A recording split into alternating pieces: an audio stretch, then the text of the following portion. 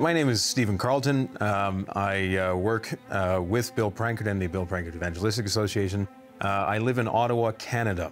My wife and I, we were in a bit of a faith season. The Lord was stretching us and going through quite a number of different transitions. We were helping Bill travel from one place to another, just driving around and that. On this trip, there was an 11-year-old boy in a community in Nunavut, Canada, called Cape Dorset. 11-year-old boy had committed suicide. And I mean, myself being half Inuit, half Scottish, I've always been very aware of the suicide rates and you know, just how prevalent it's been in many different communities. But this one in particular struck a chord in Bill.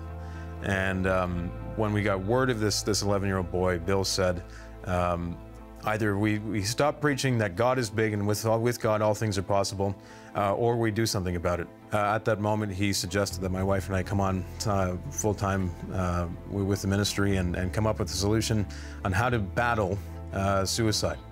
And so, we in each of the communities that we work in, we hold youth conferences, and where we, you know, in many cases get hundreds of young people out, and many of them rededicate their lives to the Lord. And in the best case scenarios, teenagers encounter Holy Spirit, and really, you know, are quite touched there.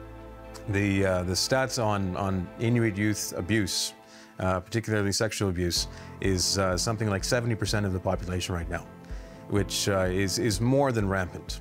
You know, Bill often says that, you know, if he were to travel the way I do and to speak at high schools and you know, tell them that there's hope in Jesus, they really wouldn't understand. For one, he's a little older.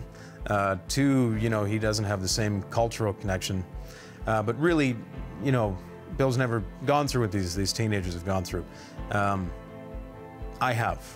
You know, I remember what it was like being filled with anger and being filled with this almost burning desire to harm the man who'd abused me.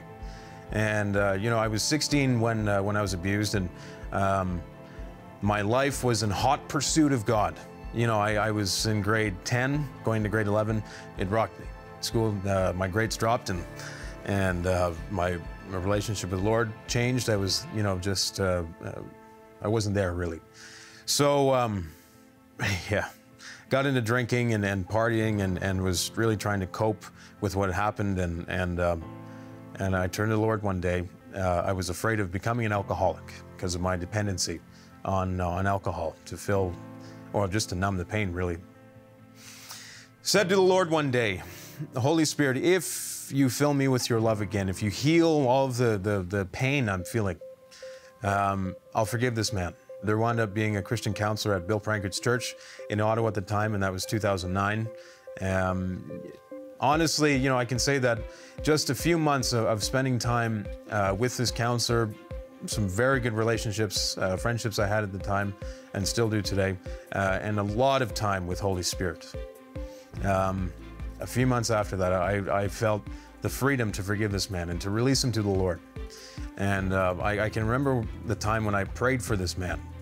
And I said, Jesus, I pray he know you the same way I do. Because, you know, I can't imagine the type of torment someone like that is going through. But, yeah, I mean, it was life-changing.